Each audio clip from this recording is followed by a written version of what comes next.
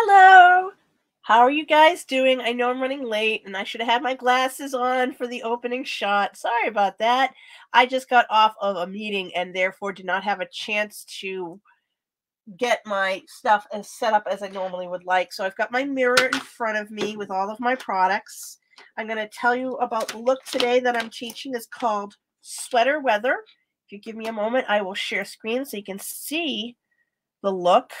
It's just a matter of opening up the window and sharing it with you guys so that you can see it.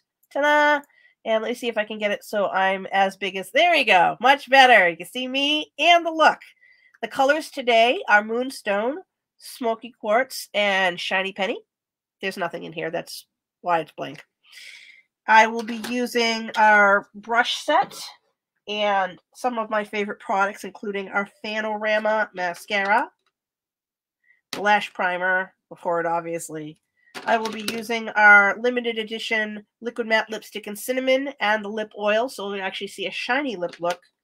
I'll be using our waterproof liquid eyeliner, as well as probably the copper, not the silver, limited edition liquid eyeliners, but I brought both because I hadn't decided yet. So I've already got my base face on, saving you guys time. I'm going to turn the lighting up a little too much there, so that I'm a little more balanced. And I'm just going to start with the all over color brush. And I'm going to start with that lightest color of Moonstone. I've already got on my cheeks Shy Blush. I don't think I mentioned that earlier. And I'm wearing CC Cream along with the Time-Wise 3D, my brain's having a moment, foundation with IntelliMatch, basically our newest foundation. So I'm just, pardon me, mirror. I put the lightest color in the upper part of the eye. Now these are all shimmery. Not everyone likes glitter. I don't blame you. I'm just using it to brighten the inner corner and the brow bone with this Moonstone. Some people might use crystalline. I find that maybe a little too bright. This is more of a muted look.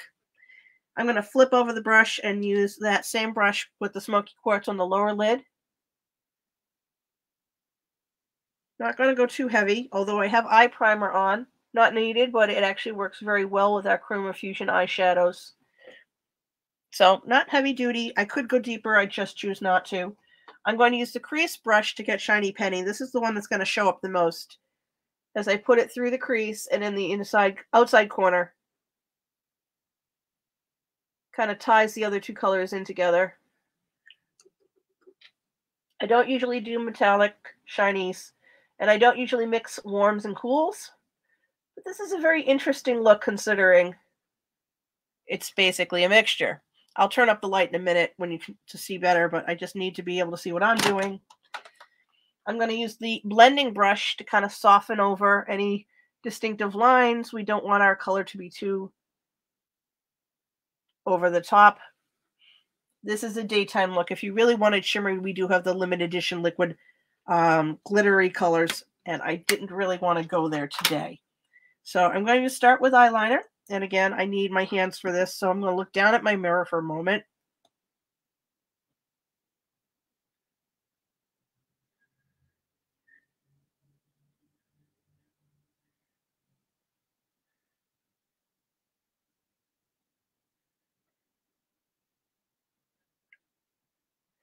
Instead of my usual wing, I'm doing a very thin and tight line, because if I'm going to do a second line, I don't want it to be too much. If you're on and want to comment, please do. If you give permission to StreamYard, I'll see who it is. If you just say hi, I won't know who it is unless you put your name in the comment. That's just the way StreamYards is. I think I'm going to go with the copper, just because it seems to be more user-friendly with these shades. So as you can see here, it's a little tip, not a full brush. And the idea is I'm going to use this from the inside corner.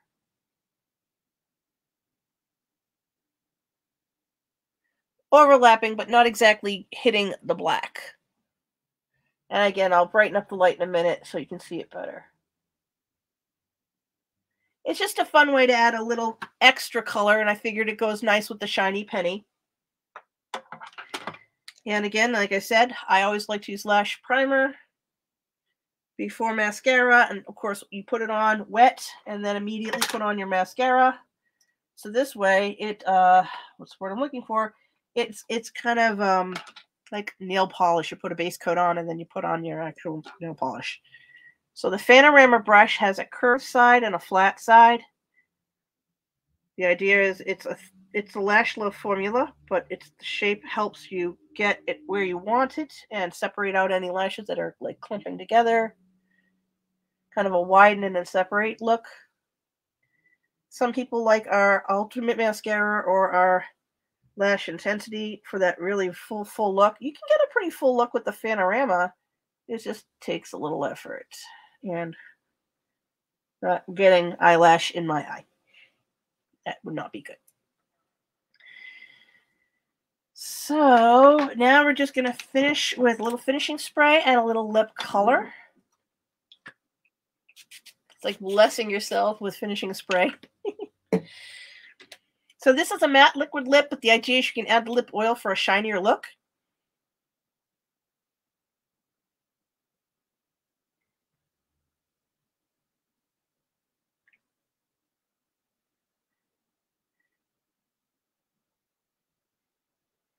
I like the control you get with a doe foot applicator, but even then I sometimes still make mistakes. This is a little fuller lip than I'd wanted, but it looks nice. I'm not complaining. Just I'm used to doing a thinner upper lip and a thicker lower lip. So I'm going to let it dry for a moment. And this is the Cinnamon limited edition matte lip. And I'm going to add the lip oil. This is the dedicated demo for my mouth. So as you can see, well, maybe you can't see, there's a little bubble of oil there.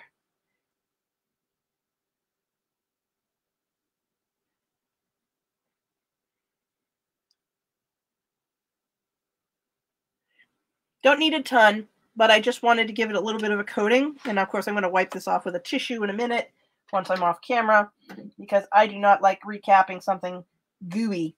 If you're looking for these colors, the limited edition mascara and the limited edition liquid lip are available now, and you would be in this catalog here. Now, as I said, I'm going to crank up the light so you can see some of the details. Again, it's a little intense, I know, but... And I will take a photo and put it in the thumbnail so you can see the finished look. But this is called Sweater Weather. It's fun with some metallics, but nothing super duper glittery. I'd like to think we did it short and sweet, and I will put this up on the YouTube playlist as well. Do keep in mind, we have some fun stuff coming up later this week. I am going to be starting the holiday gifting series very soon on Saturdays. My virtual open house is the 6th. The Big Pink Friday sale is November 26th. And, of course, if you need to get your holiday shopping done, please consider me, as I would love to help you. I have everything fully stocked, wrapped, and ready to go. If you're local to me, I deliver, and if not, I mail it to you, usually through the Postal Service, flat rate shipping with a tracking number and insurance. So you don't have to worry about back orders or things being out of stock or not getting there on time.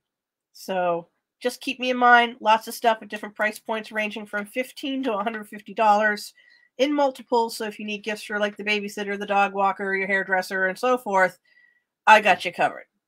Have a good day and glad to see you. And as always, hope you see life through K. Rose Carroll's colored glasses. Bye.